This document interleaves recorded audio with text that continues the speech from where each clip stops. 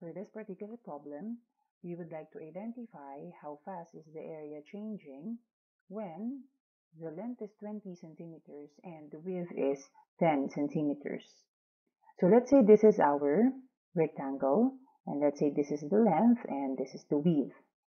So it is given that the derivative of the length with respect to time is 8 centimeters per second.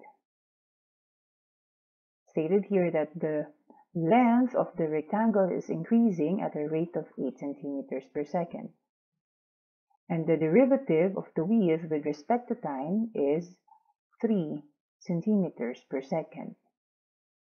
So the width is increasing at a rate of 3 centimeters per second.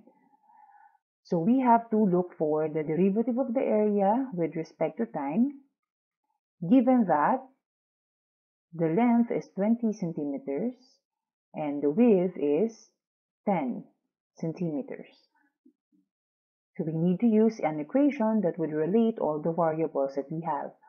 So since this is the area of a rectangle, we can use area is equal to length times width. Doing implicit differentiation, we can have this as the derivative of the area with respect to time is equal to L times the derivative of width with respect to time plus width times the derivative of the length with respect to time. As you can see here, we performed product rule.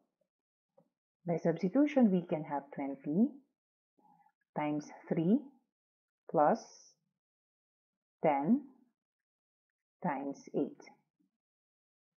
So we have 60 plus 80 giving us 140.